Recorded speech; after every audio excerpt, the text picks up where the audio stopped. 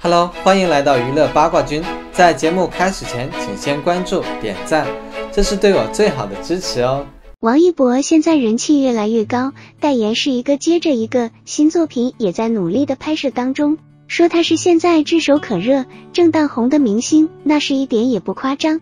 很多人可能会好奇，娱乐圈里这么多明星，不缺乏长得好看有才华的，为什么偏偏王一博能火这么久呢？包括他的老板杜华，提起王一博来也是赞不绝口，觉得他能够走得很远。之所以大家都这样看好王一博，喜欢这个男孩子，除了他的外在条件非常优越外，他自身也是一个积极上进、很谦虚谨慎的艺人。王一博虽然年纪不大，但是已经出道很多年了，再加上他现在的人气和流量，走到哪里完全可以享受最好的待遇，也可以把自己的姿态放得很高。但是王一博从来没有这样，他始终把自己放在一个小辈、一个后起之秀的位置。在拍戏的时候特别低调，与人相处时尽量不给别人惹麻烦。近日有一位曾经和王一博有过合作的工作人员爆料了王一博在拍摄时候的样子，看内容就可以体会到明星大火之后的辛苦，可以说是非常的真实了。撇去了我们平时看到的光鲜亮丽外表，主要写出了王一博在赶行程的不容易。王一博现在行程非常的赶，他的热度，他的爆红，注定了王一博要承受很大的工作压力，除了拍戏之外，还有广告杂志、综艺代言等等，一个接着一个。一方面是要保证能够如期完成这么多的工作，另一方面是更要高质量的完成，如何做到平衡？那王一博只能连轴转，每天熬到凌晨才能够收工。其中在拍摄有匪时，王一博为了能赶上拍广告，下戏之后直接就前往广告的拍摄现场，但是即便是这么争分夺秒，还是在夜里10点多才到摄影棚。一进到摄影棚后，他第一件事是向里面的人问好鞠躬，做完这一大段流程后，才开始进行妆发准备，接着就是拍戏。虽然时间很赶，休息时间也很短暂，但是王一博并没有被这些工作影响到，他以极快的状态进入到了拍摄中。除此之外，文章还记录了王一博在拍摄现场的一个小插曲，因为当时拍戏的时候片场比较偏远，给王一博点的饭一直没有到。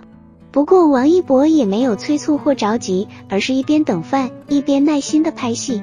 结果等待的时间太长，王一博饿得不行，毕竟早在下戏后直接就到了拍摄现场，饿着肚子去拍广告。最后实在没办法了，每一条广告拍完之后，把剩下的道具，也就是芒果干等小零食都吃了，一旁的工作人员都在笑。一提起这个经历，相信很多粉丝都有所耳闻，这就是在横店拍摄有匪的时候，王一博恰巧在代言来一份，吃的零食也是来一份的道具。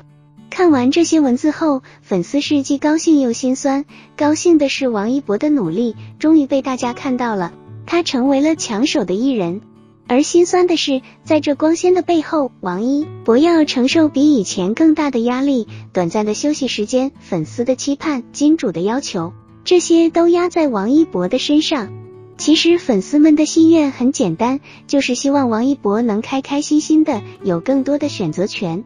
冰与火刚刚官宣就掀起了全网热议，冰与火是缉毒题材，和破冰行动一样，都根据真实犯罪事件改编，而且两部剧都是一个团队打造，导演都是傅东玉。虽然破冰行动有些烂尾，但是前期口碑还是很好的，而且有了第一次的经验，想必冰与火的剧本会更加经得起推敲。